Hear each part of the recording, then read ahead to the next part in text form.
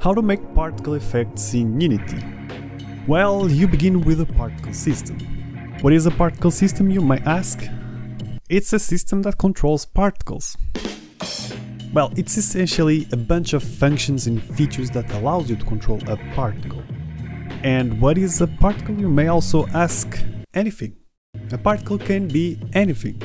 It can be a texture, like an image, like a flipbook, or it can be a 3D object, like a plane or even a dragon. A particle can take any shape or color you want, as well.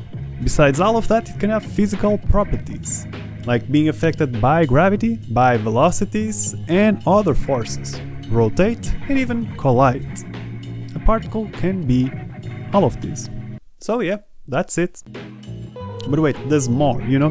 In Unity there's two particle systems. The good old Shuriken particle system, which is used in pretty much any game made with Unity, and then more recently Visual Effect Graph, which is used for more complex effects, even though I use it for pretty much creating any ability, but it doesn't work very well on mobiles. What's the difference between the particle system and VFX Graph? Well, particle system runs on the CPU and VFX Graph runs on the GPU, making it very lightweight when handling millions of particles. Oh, and one looks like this, where everything is nicely organized, and the other one can look something like that. And all the particle systems need a material. A material is a shader. And a shader is a little program that runs on your graphic card that tells it how to render pixels on your screen. Shaders can do all sorts of things, from a simple text scrolling to a full screen effect or even mesh distortion.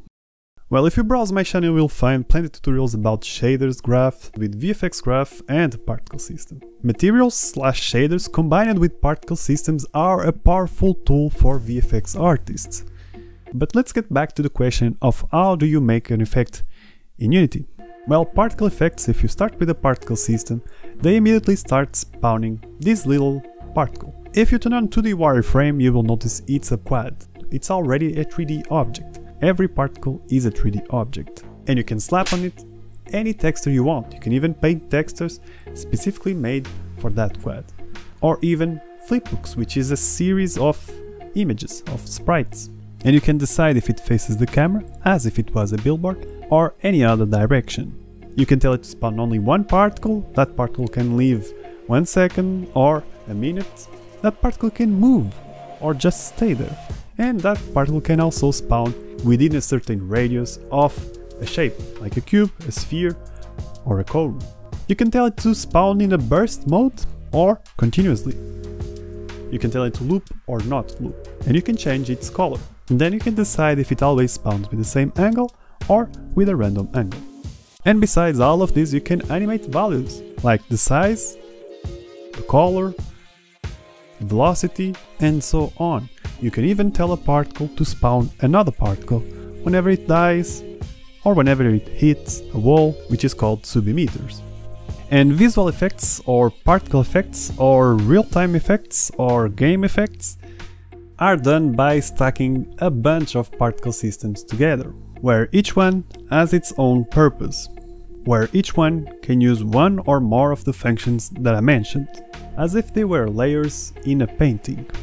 So for example, if you stack a particle system with a quick flash, and then add another particle system with a bunch of quick sparks, you essentially get a very basic impact. To spice this up, add another layer for a shockwave, and now you get something a little bit more interesting.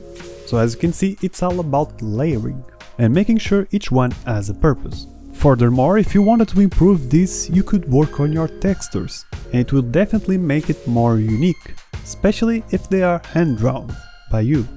As a matter of fact, textures are one of the most important aspects of building particle effects, along with finding the right timings, balanced contrasts, and some color theory as well, and gameplay and a bunch of other things.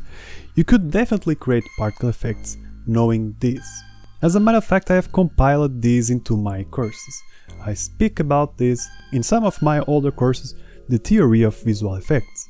The recent ones are for things a little bit more advanced, like building explosions, or an ability set for a MOBA character, or just very specific effects, but they are complex in some way. Or on my free tutorials here on my YouTube channel. So that's essentially it. Of course I could keep talking about this for hours and we could go in depth much more, but I think it's a nice summarized way for you to know how to build particle effects in Unity. And make sure to check out my channel where you will find so much more, and you will definitely become more comfortable when building effects. And if you want to get access to a huge library of visual effects where you can study effects up close or use them in your games, I made it all available on my Patreon page. It's definitely a nice repository of visual effects.